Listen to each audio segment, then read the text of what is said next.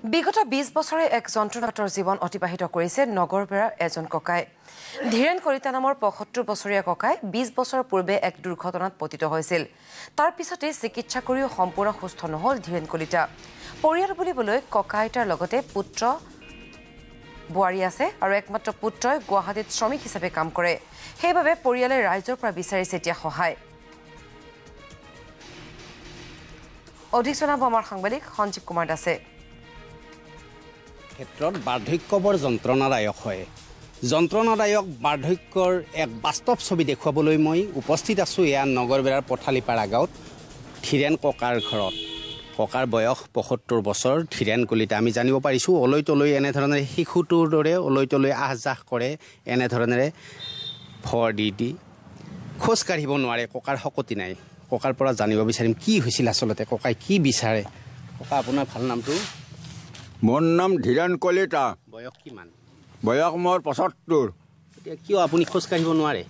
20 বছৰ মই খোজ কাঢ়িব নোৱাৰোঁ। 20 বছৰৰ পৰা এনেকৈ আছে? 20 বছৰে মই ভোগ কৰিলোঁ। এতিয়া আপোনাৰ সন্তান?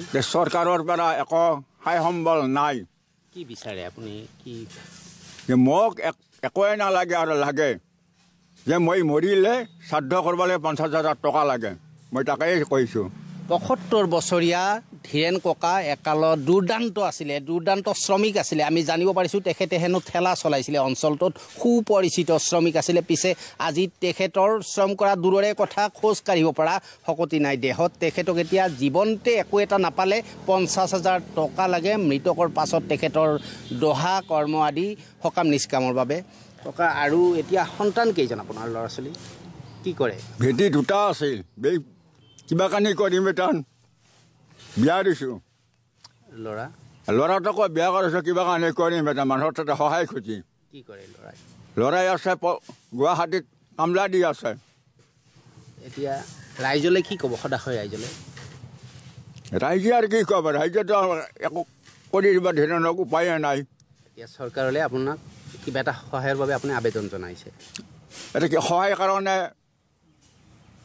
কৈছোঁ দুই আষাৰ কথা। কিবা পালেনে অতদিনে চৰকাৰৰ পৰা কিবা পালেনে আপুনি?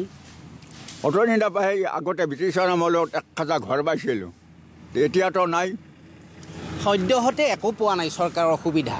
এসময়ত এটা ঘৰ পাইছিলে, চৰকাৰী ঘৰ পাইছিলে। পিছে এতিয়া একো এটা পোৱা নাই। চৰকাৰী আঁচনিৰ বাবে শাৰী পাতি ৰ'বলৈ ককাই নাজানে। বৃদ্ধাশ্ৰমৰ কথা হয়তো শুনাও নাই। ককাক এতিয়া সহায় কৰিবলৈ আগবাঢ়ি আহে কোন? ৰজাঘৰীয়াই ককাৰ এতিয়া আবেদন কেনেধৰণেৰে গ্ৰহণ কৰে? 50,000 টকা লাগে। জীৱনতে একো এটা নাপালে মৃতকৰ পিছত যাৱতীয় কৰ্ম আদি কৰাৰ বাবে 50,000 টকা বিচাৰিছে ককাই। মই আইতাৰ পৰা পোনে পোনে আইতাৰ মনৰ খবৰ ল'ব বিচাৰিম এইবাৰ। আইতা আছে মোৰ কাষত। এতিয়া কপালত হাত দি বহিছে আইতা। কি ক'ব এতিয়া? কি বিচাৰে? কি ক'ম? এথান আৰু স্বামী হৈছে আমাৰ হৈছে অচল। এথান ঠেলা চলাইছে, কৰি ফেলছিল, মানুহ চাকৰ হৈছিল, সেনেকৈ খাইছিলোঁ। এথান আৰু চলিতা আছে বাহিৰত। চলিতা বাহিৰত আছে কি কামবা দি আছে। মিল্লি খাং দিনটা হাজিৰা, নিমিল্লি নাপং খাবা লঘন পৰবা লাগে। কি ক'ব আপুনি? কি বিচাৰে এতিয়া? যি আপুনি যি দেই ঘৰৰ বস্তু দিবা লাগে খালি গোটাখিনি। চৰকাৰ ৰাইজলৈ আইতা ককাই এতিয়া আবেদন জনাইছে। একাংশ আছে প্ৰতিবেশী যুৱক, তেখেতসকলৰ পৰা জানিব বিচাৰিছোঁ। এওঁ মোৰ ঘৰৰ ওচৰৰে বাসিন্দা। তেওঁৰ নাম ধীৰেন কলিতা। তেওঁ একালৰ দুৰ্দান্ত শ্ৰমিক আছিল।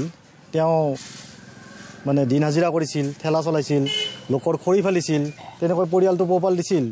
কিন্তু আজি কেইবছৰমান আগত তেওঁ গছৰ পৰা পৰি তেওঁৰ কঁকালখন ভাঙি যায় আৰু টকাৰ অভাৱত চিকিৎসা কৰিব নোৱাৰি তেওঁ এতিয়া পংগুত্ব জীৱন আকোৱালি ল'ব লগা হৈছে। চৰকাৰলৈ কি ক'ব?